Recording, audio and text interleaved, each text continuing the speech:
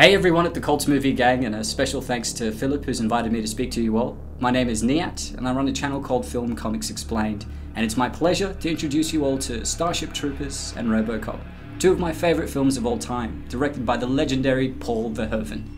Loosely based on the controversial Robert Heinlein novel of the same name, released in 1959, the film Starship Troopers is an exploration of why traditional democracy may not always work, exploring Heinlein's philosophies that were heavily influenced by the slogans and propaganda of the Second World War.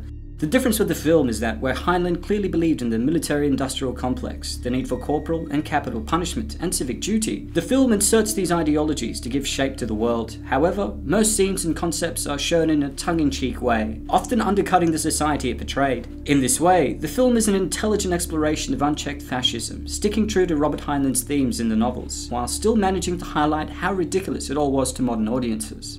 In an interview about the film, Paul Verhoeven even stated that at its core, it was about the innocence of youth being replaced by the cruelty of war. And by the end of the film, it's clear that Starship Troopers is a stark warning of the dangers of fascism, and not questioning what you're told to do. All the characters that we follow, who are students with dreams of becoming lawyers, teachers, and parents, are all swallowed up by the war, losing their individuality and even their lives, promoting an endless cycle that would forever control the human race, and possibly the fate of the universe.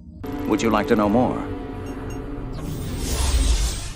If you'd like to know more about any of the films we've talked about, please feel free to check out my channel, Film Comics Explained, where I delve into Paul Verhoeven's films in more detail. Thanks again for having me, and I hope you guys enjoy your screening.